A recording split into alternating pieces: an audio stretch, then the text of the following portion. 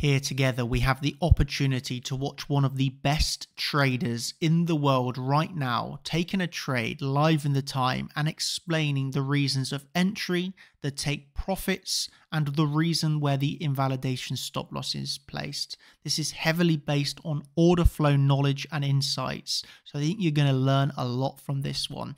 And this is known as the trade recaps. Every single week, several times a week, this is posted over on the chartchampions.com platform. The video I'll be sharing with you now is the recap from Coach Severin and traded on the NQ. The theory is used the same across all markets, and this is a futures market that Severin absolutely crushes, along with the altcoins, right?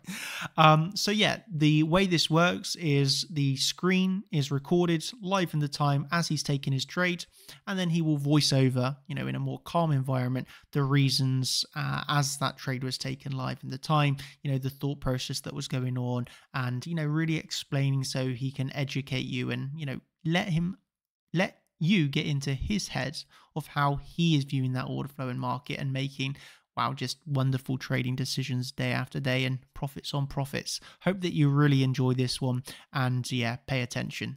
It will really help you. Thank you.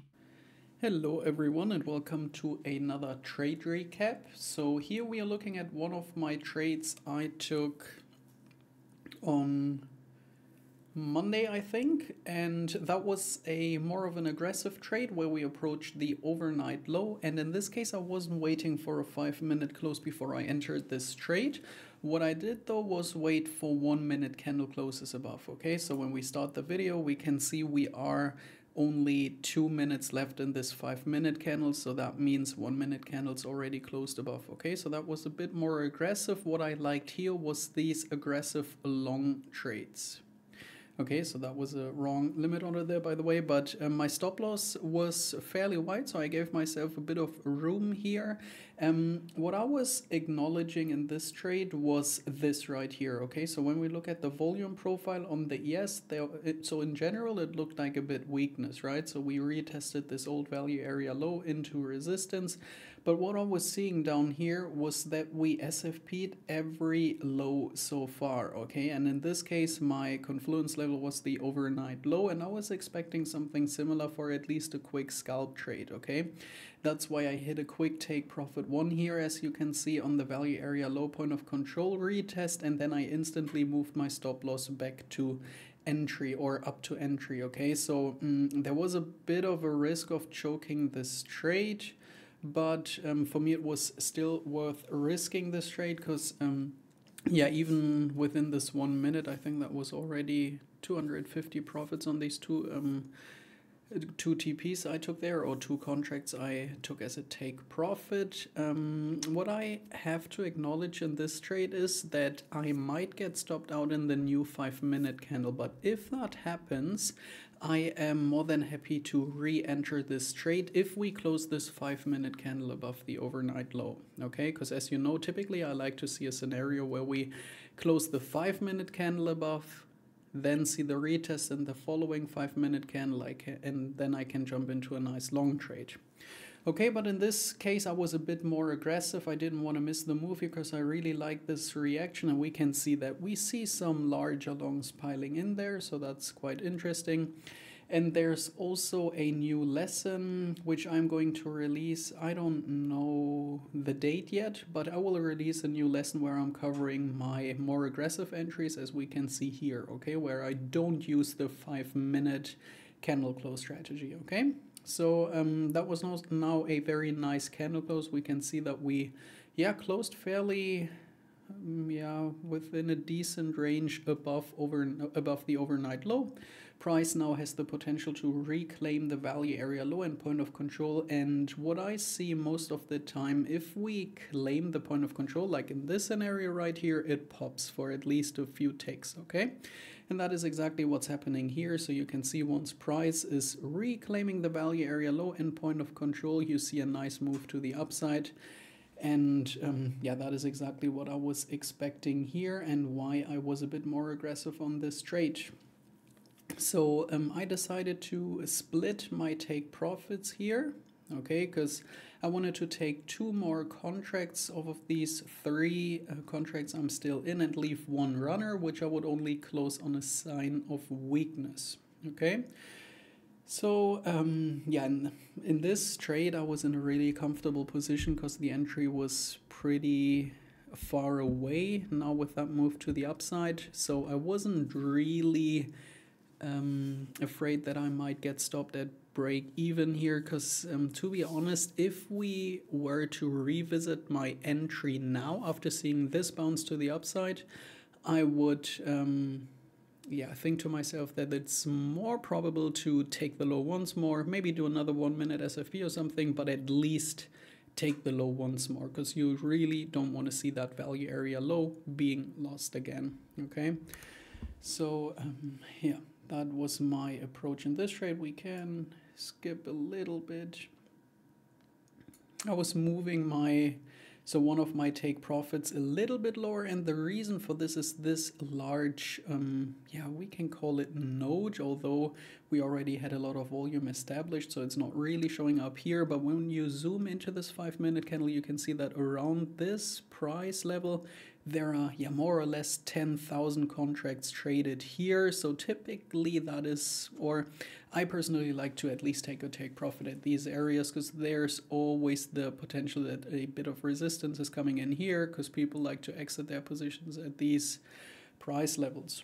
Okay, so yeah, reducing my stop loss here, only 2 contracts left. I'm interested in taking another take profit here on the VWAP, and then, as I already said, leave a runner or close on weakness. At the same time, what was aiding to this trade, so to speak, is that the Nasdaq is also, or was approaching this daily value area low. And what I liked here, so when we look at this, that in my opinion, although I didn't take it myself, was a nice trade as well, because we can see that was support in London session, then we flipped it into resistance, so that is a nice support and resistance flip. Then we broke above that level again, and now we back tested this level to support again. So you can draw a simple box here and see how this acted as support and resistance. Okay, so that was another layer of confluence for me taking this trade, but I was already in a decent trade here with 5 contracts, which is, yeah, quite okay. So I didn't really feel the need to take another trade on the Nasdaq, because as I covered in my correlations lesson, I also don't really like to over leverage myself, because say you get stopped out on the ES, there's a high probability of getting stopped out on the Nasdaq as well, or vice versa, obviously. So sometimes it makes sense to stick with trading one asset only, especially when you use a bit of an increased position size like I did here. Okay, so if I was only trading on 1 contract, for example, I would definitely take both trades. But here on 5 contracts, we can see even with 2 contracts, still 600 profit here. So that is, yeah, that is enough for a trade, for a scalp trade. Okay.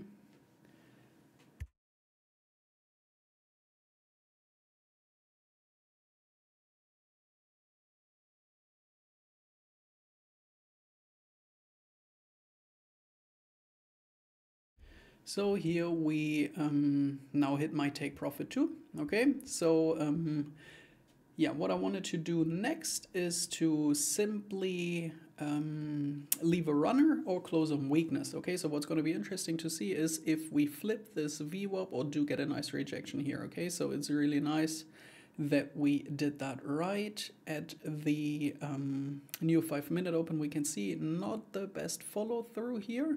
Okay, and what I'm thinking about next is to closing this trade, and we can see something really nice here. So the same scenario we had here in a bullish retest, for example, we had the same here on the ES. Okay, so when we see support, that flipped into the resistance, then we flipped that into support again, lost it again, and we are now, yeah, retesting this area. So it's always good to be prepared and protected to at least take profit, or if you see some follow through or weakness to the downside, definitely close this trade, because there's a high probability of rejecting here.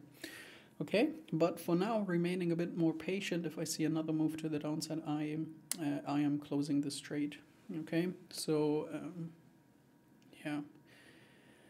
In order for us to break the VWAP, we definitely need more. We can see that the largest orders in this 5-minute candle currently are sell orders, okay? So if you want to see follow through above the VWAP, there need to be a few more longs coming in, okay? I was already checking for if we break it, what's my next target gonna be, because this in this case would have been the daily value area high, which is in confluence with the time point of control. But yeah, that would have obviously only happened if we flipped the VWAP, which, if I remember correctly, didn't happen, and I closed manually. So at the same time, the Nasdaq is now also approaching the value area high. That is also something to take into consideration, okay, because typically you get a nice heads up if you monitor the Nasdaq and see what it does. You get, yeah, I personally like to translate or relate that to the ES, because typically the Nasdaq moves a bit faster or moves before the ES starts moving. Okay, so we do see a bit of traction here above the VWAP, but nothing too special. Now the time point of control shifted to the downside slightly. Okay, so still my finger is always on the trigger to close this trade manually, because I'm very happy. I mean, that is one contract only, still $525 profit. Okay, so that is not too bad for one runner, in my opinion.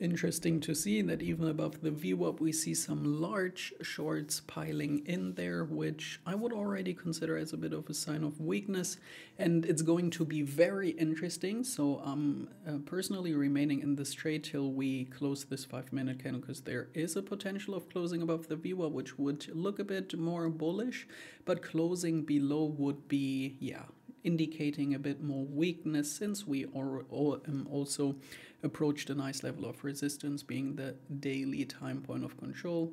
So yeah, that's typically how I like to manage a trade when I have a runner open.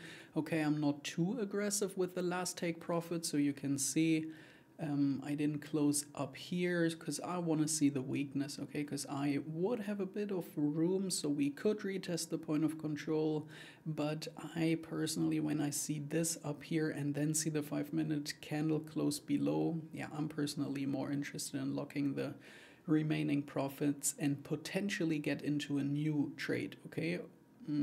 Even if you close a trade too early, so to speak, that doesn't mean that you can't re-enter at a different time, okay? So 10 more seconds to go in this 5-minute candle. Nasdaq is also rejecting here on the daily value area high, so it makes sense that both assets are on a bit of a pullback here locally, and here we can see the new 5-minute open, and that is where I close this trade, okay?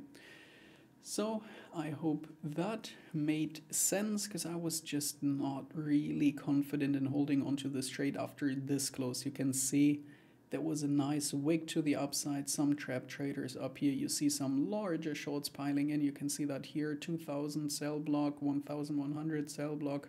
So for me, it was just, yeah, worth securing the remaining, what was it, 350 profit or something, and be good with that.